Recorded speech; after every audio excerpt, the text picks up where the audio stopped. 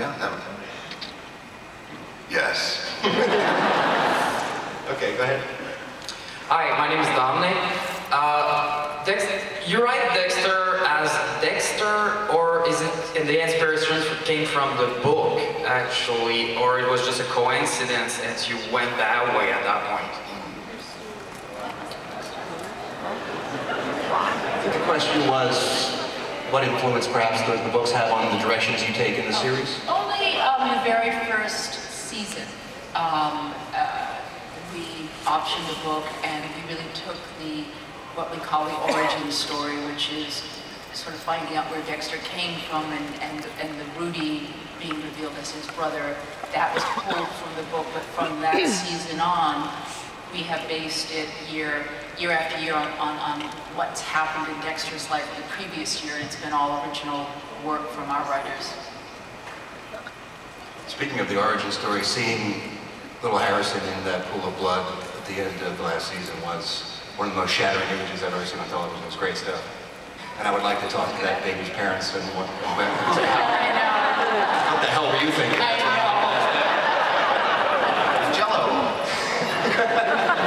There's always room for Jello. Okay, go ahead.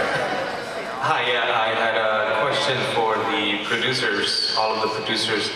Could you talk a little bit about the producing aspect of the show in terms of creating and maintaining an atmosphere where the cast and crew can flourish, as seems to be the case on the show? You know,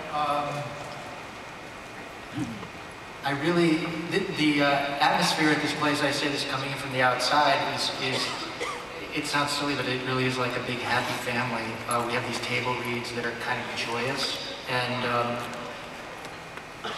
I think it comes from the set and probably from Michael. Manny and I came from a very different environment at our last job, and I gotta believe it comes from that guy there.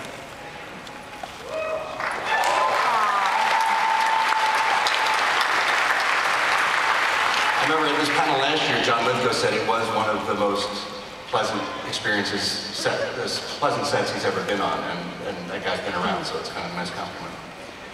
And if he doesn't win an Emmy, by the way, there's no justice for that work last season. Okay. This one's to Michael and Jennifer.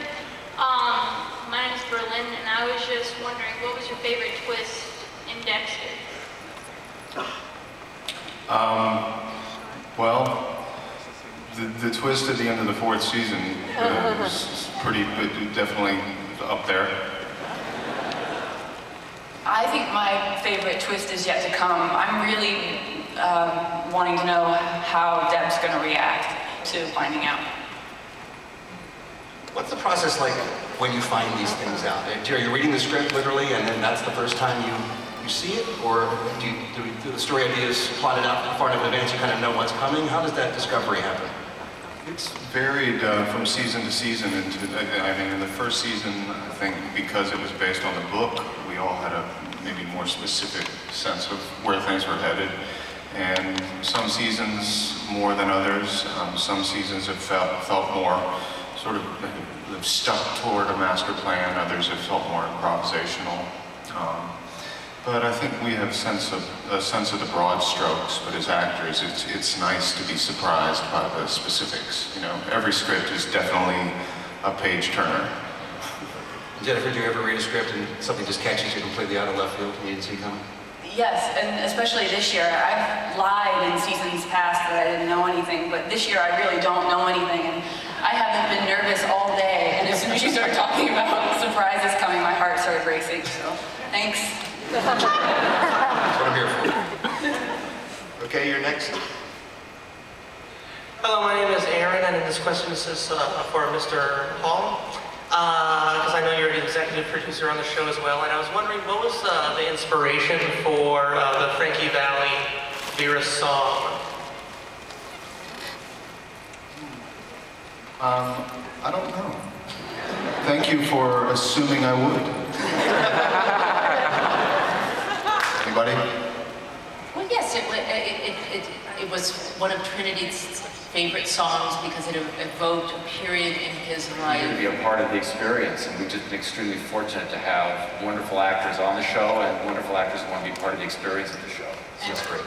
Wonderful writers who write stuff Wonderful that parts for it. actors rarely get to act. So. Peter Weller's playing a character that was actually part of our original pitch to Showtime. We called him Weller, so oddly we had to change the name once we got the actor that we wanted, which has been difficult. And in the case of Julia Stiles, she's never done television before. So for her, this is a real departure, and we're very excited to be the inaugural experience for that. That's great. Okay, next. Hi, my name is John. I just want to say, James, great job for Mortal Kombat and also as... Whoa! Whoa!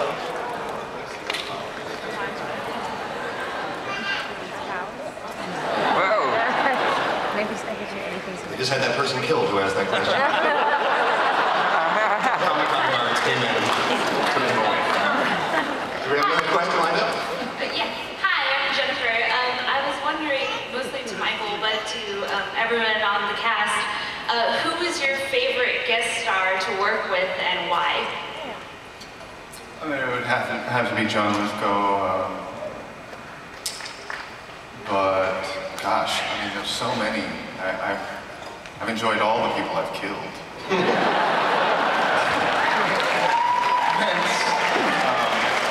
Yeah, but I mean, you know, the relationship that John and I got to move through was pretty cool. Jennifer, how about you? Keep carrying.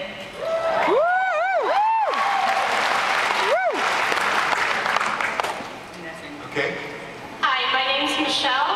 My question is, did Trinity really kill Rita, or was it the creepy Dexter neighbor?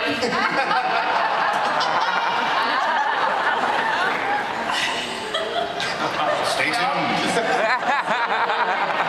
Spoiler alert. Okay, go ahead. Hi, you guys said that you don't really use the books anymore, but I was wondering on the characters, if you still draw from the books. 'Cause from Trinity, I got a big feel of the it from the last books. You know, we don't at all. In fact, we purposely don't even read them so that unconsciously things filter in. So if you see a similarity, that's just, again, one of those coincidences that happen, but no, Not by design. Not by design, absolutely. That was a legal disclaimer, obviously. Michael, early on when you were developing the character, did you draw on any true life serial killers? Did you do that kind of research and look into their lives and see what you could pull from them? I read accounts of accounts of the crimes and the apprehension of certain serial killers, transcripts of interviews, along with books by FBI profilers and things like that. That was something that I imagine Dexter himself would have familiarized himself with in an attempt not to fit any such profile. But ultimately, you know, I found Dexter to be singular among serial killers because of the code that we come to know about. So ultimately, it was a flight of the imagination. Ultimately. Okay, you're next. Hi there. Either one of you can. I think your defenses fade when you feel fatigue, you know, and like the payoff is today. I feel like we spend sometimes, you know, 15 plus hours at work, and it feels like we're just making it for ourselves sometimes because our world feels so small and contained, and to come here and see all of you, to think that you actually watch it too is pretty amazing.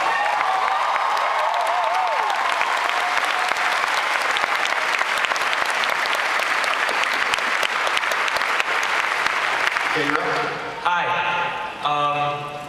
Everyone in the room will agree that John Lithgow was amazing last season.